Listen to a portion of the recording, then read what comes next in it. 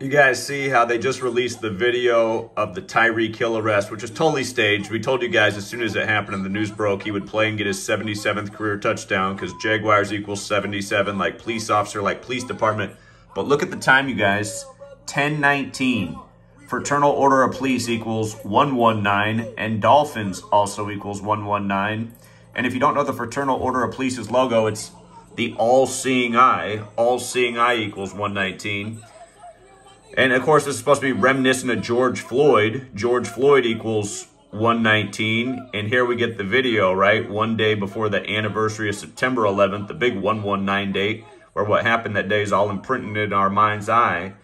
And remember, the day before the George Floyd news, what was on the news all day that day, it was Memorial Day, was the white woman in the park who called the police on the man who was bird watching, who was darker complected. So here they are on Fraud Take, selling you the psy-op. Again, turn into GematriaEffectNews. It's free. You'll learn way more. And you'll start to see through the mass manipulation from the rigged sports games to the psy-ops just like that. And yeah, we had it right away, you guys. Tyreek Hill would get his 77th career touchdown. And he sure did. Nothing but scripts. And again, more racial shaming too. You know, they're always shaming the darker complected football players. That's what this is. And by the way, they said they had to put handcuffs on Calais Campbell, CC. CC. C is the third letter. CC is 33, like police, order, secrecy, masonry. They all equal 33. Open up a pair of handcuffs and just let them hang.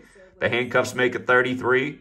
Calais Campbell got arrested too, they said, momentarily, because he was standing up for his teammate, Tyreek Hill. Again, you guys, it's nothing but jokes and scripts and psyops. Until next time, True Seeker.